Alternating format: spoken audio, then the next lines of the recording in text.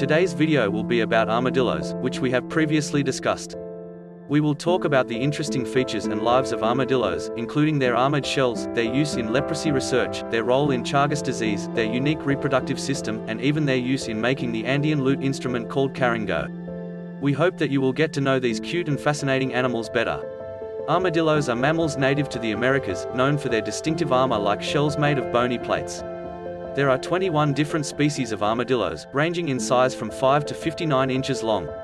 Armadillos are primarily nocturnal and are active at night, although they may also be active during the day in cooler weather. They are omnivores and feed on insects, small invertebrates, and some plants and fruits. Armadillos are skilled diggers and use their strong claws to create burrows for shelter and foraging. They are known for giving birth